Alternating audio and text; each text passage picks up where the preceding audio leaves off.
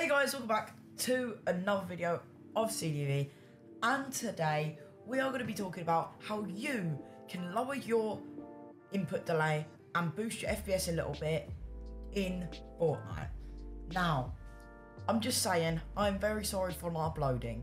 I basically took a week off, then I went on holiday, then I basically took another week off. I am sorry. Honestly, I just felt a bit burnt out, and I wasn't playing Fortnite at the time. I've been playing GTA. If you watch my streams, you can basically, I stream every Monday, Wednesday, Friday, Saturday, and Sunday. Please tune into them streams.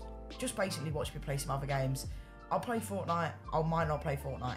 Doesn't matter. Anyway, guys. So today, in this video, we're going to be talking about the ISLC method. The ISLC method is a great way to reduce input delay. It's basically like time resolution, but with a few extra possibilities or things to do, and it just makes basically 20 times better than time resolution. Quickly, guys, before we get into this video, I will be uploading 4 times a week if we can reach 100 supporters on my credit code. I think we're around 50 supporters now. If we can get 50 more supporters on my credit code, I'll be uploading 4 times a week, and it'll be so good. So please use code CDB, #ad, and let's get into the video. First thing you guys want to do to start this off is go to Google, type in, go to the link in the description, right there if you can't bother to do that. Scroll down until you see official download here. Click that. I'm not going to click it because I already got it downloaded. Something will come up in the corner. Make sure to just set that all up, and then once you're there, you'll see this. So I'll click on the folder, and then double click on the application. Okay, so you double click that, and you get put on this page. So what you want to do for when you go on this page is you want to keep this at that number. First thing you guys want to do is leave this and make sure it's at 1024. Keep that there, and then this one where you actually have to do something. It says free memory lower than, and then my number here. But what you want to look here is your total system memory. I've got 32 gigabytes of RAM, so I put 16,000. You just half it basically. So if you have 16 gigabytes of RAM, you put 8,000. If you have 8 gigabytes of RAM, you put 4,000. You know what I mean. So make sure you do that, and make sure you tick these 2 boxes here.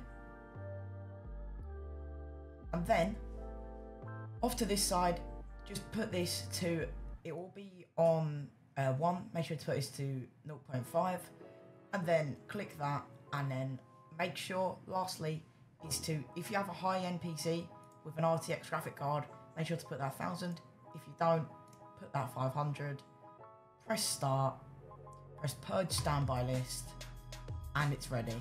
And the beauty of this, all you have to do is minimize it, and every time you load up your PC, it will start. As you can see, it is in the control panel. So every time you load up PC, it will start. That is the beauty of ISLA.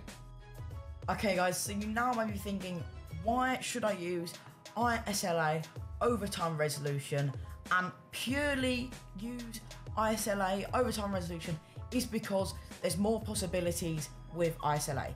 As you saw, you allocate how much RAM Fortnite needs on ISLA, and you can also then do the time resolution.